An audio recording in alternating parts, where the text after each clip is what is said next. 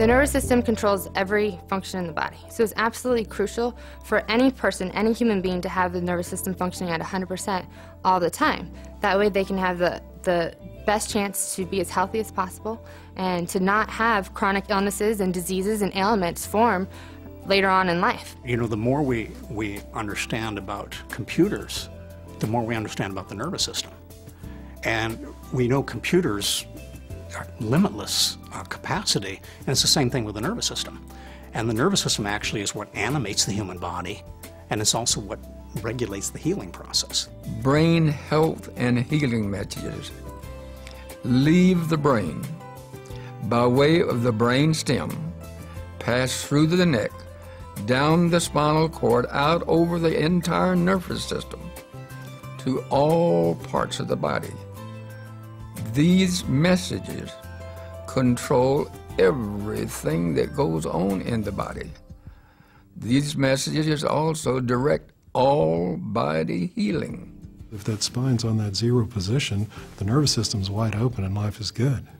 If the spine's off that zero position, sometimes even a measurement of 3/4 of a degree, it will create stress in the entire body from it.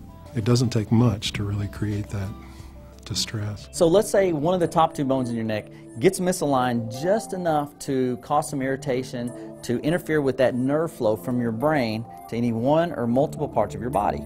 Well, if where those particular nerves go do not get a full amount of nerve flow, then that part of the body is not going to work the way it's designed to work.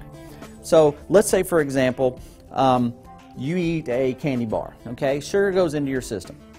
All right, now in the stomach you have sensors there that will send a message to the body, or to the brain, I mean, telling the brain, hey, we got sugar in the digestive tract. We need to get the sugar out of the digestive tract into the bloodstream.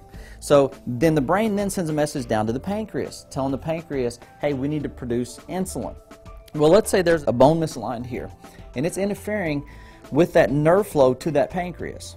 Well, it may be interfering 1%, 2%, 10%, 50%, anything less than 100%, your pancreas isn't going to be working the way it's supposed to, thus you get diabetes, okay?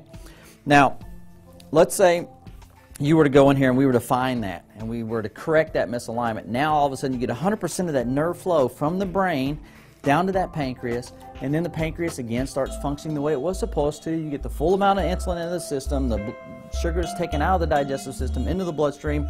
Now all of a sudden you no longer have diabetes. That 1 millimeter affects your nervous system, and because the nervous system controls everything, that's why that has such a powerful impact. Correcting that allows your body to finally heal.